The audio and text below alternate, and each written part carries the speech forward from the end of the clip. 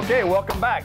We're here with Jake Delhomme. Got the baby backs on, we got the veggies on, button mushrooms, we got some beautiful asparagus, and I can smell the love coming off of that grill. You smell that, Jake? That's a good, the love. I love Oh no, it's that. all my dad. My dad was all, he said, man, Mr. Ray, how come you cook so good? He said, you gotta love the food, baby. That's exactly right. I know I love to eat it, that's for sure. Okay, well, I wanted to briefly talk about this. There's a lot of products out there. What this is, it's a pre-made little container with applewood shavings. You can get cherry wood, mesquite, hickory. And what's great about it, when you pull this out when you have a gas grill, you're really not gonna get a whole lot of smoky flavor. If you really want some smoky flavor, these are great. You just peel them off. We have one in there we put while we're off camera. You'll see it in a second. But Jake, let's go over there and take a look at them ribs. Let's go check it out. So we, as you can see, we have we're getting the little applewood smoke flavor, which I will say gives a really nice kind of topping, I guess you could say. Oh, yeah. Just kind of adds a little something to it. It's a layer of flavor. Right. The seasoning, the rub, the sauces, and then the smoke. It's like we're building a flavor palette. Well, I tell you what, it's my flavor palette's on. I'm reaching my level right now. But okay. no, we as we said earlier, after 45 minutes, we'll check the ribs. Well, we did that. It's a little warm, obviously. So the ribs, as you can see, ooh, look at that. They kind of look pretty good. And you can see how the meat is pulled away, about a ½ inch. And I'm feeling in between the bone. It's pretty tender, Jake. And so we did baste it once. We're gonna baste it one more time. And so we're a little past an hour right now.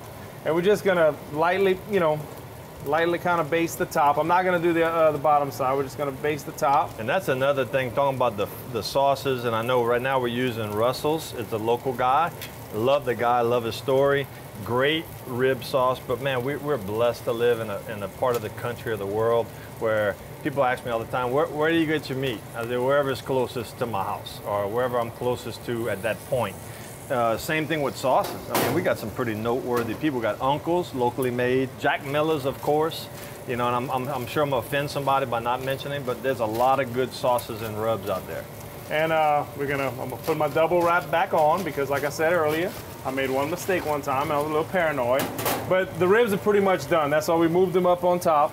Okay. And we have our hot plate, I guess you could say. And my mushrooms are just about done. The mushrooms are just about done. We still got a little bit left with the asparagus. Certainly they're cooked.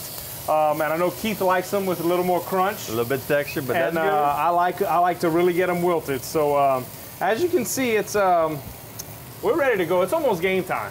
Okay, it's almost game time. So we were talking off camera about our kids and how fortunate we were that they liked healthy food. Right. And you were telling me that your kids really dig veggies. I mean, they do. Besides asparagus and mushrooms, I mean, what other kind of fun veg? I mean, do y'all do zucchini and squash? We do squash and zucchini a great deal. That's one thing that we do a great deal of that, squash and zucchini.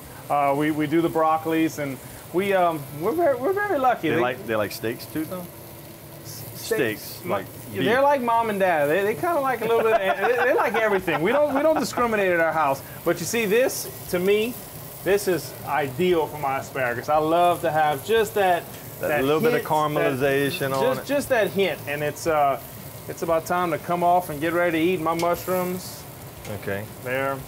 They're looking good. Now, we're going to be putting this recipe of yours on our website. So people, when they want to see precisely, I want to cook my ribs like Jake Delhomme, they'll be able to go on our website and check it out. You don't have a problem with that, right? I don't have a problem whatsoever. Not an ancient family secret. No, I can't say. This is something that was kind of trial by fire because my dad was the old school, the charcoal way, and I kind of learned, using the gas grill. Because you love to grill. Because I enjoy grilling. That was something that I enjoyed doing. And that's the thing about people in southern Louisiana. I go around the country all the time and they look at me and they say, man, you have a passion. I mean, when you start talking about grilling, your hands start flying everywhere. I said, you think I'm bad? I said, you just walk down anybody's backyard in southern Louisiana.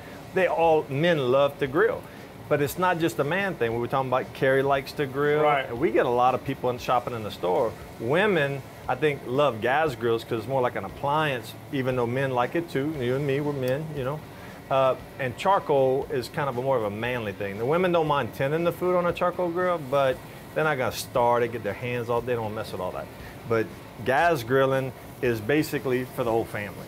Oh, there's no doubt. Do your kids help you out sometimes? The kids do help out. They help out in the eating portion. I will say that. But no, certainly I have a 10-year-old who she's kind of into the preparation of the food and wants to help and season and things like that. And to me, that's the great thing about it. I'll let her try something. You know, if there's a certain spice that she likes and she enjoys, you try it out. I mean, let's try it. I mean, that's what we're about. It's like painting a portrait. That's exactly. Everybody has their own way of doing it. You got magenta, you got some lavender, you got red and black. You know, you got all these different things.